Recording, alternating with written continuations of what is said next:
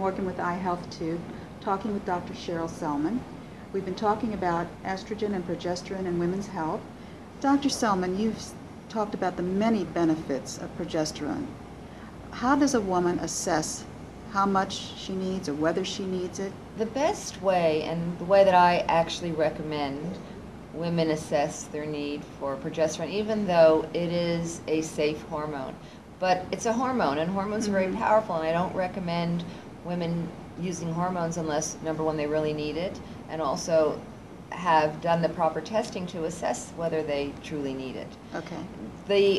The best way to test your hormone levels is with saliva testing. So this is a test you can do at your pleasure at home. It's more accurate than the traditional method, which is blood serum testing, because it's actually able to show you the tissue levels of your hormones, which blood serum testing is not able to do. So through saliva testing and looking at the results, you can see if your hormones are out of balance, if your progesterone is deficient, and then begin to use progesterone cream. Progesterone cream is available over the counter. It's also available by prescription as a pill. There are also compounding pharmacies that can make up progesterone cream for you, but you know, it is available over the counter. And in Hormone Heresy, I actually describe the timing of it. If you're using it for PMS symptoms, then you want to use it for day 13 to about day 26 of your cycle.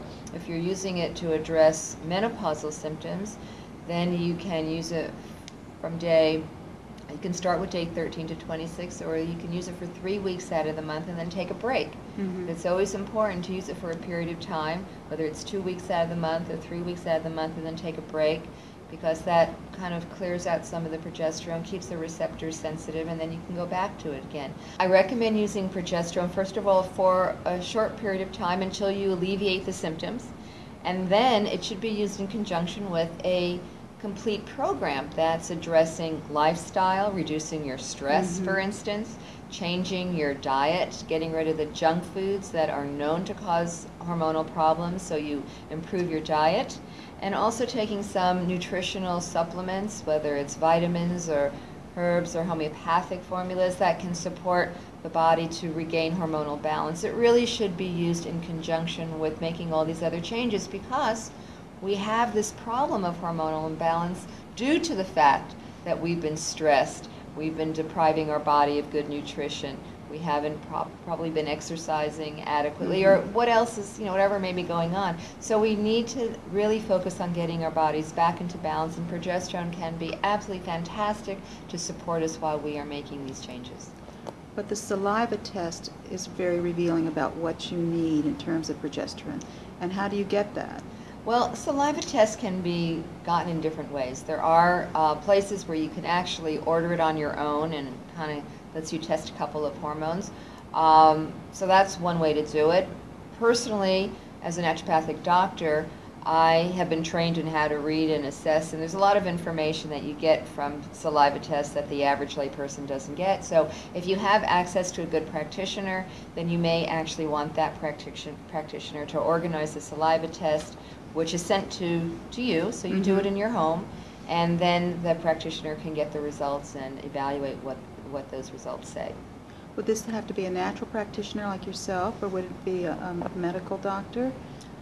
Well, if you can find a medical doctor who is open to this, and there are some, you know, integrative medical doctors, all of the holistic practitioners, be it integrative medical doctors or naturopaths or chiropractors, anyone who has really looked into this, all prefer to use saliva testing. They really won't use blood serum testing. But the traditional medical doctors are pretty set in their ways, and they've always used blood tests and probably always will use blood tests, and have a great resistance to saliva testing. So you need to find someone who is open, receptive, and trained in evaluating saliva tests. But that's the test I recommend. Okay, well, I'm glad that you've made yourself available for that. So thank you very much, Dr. Selman. You're welcome.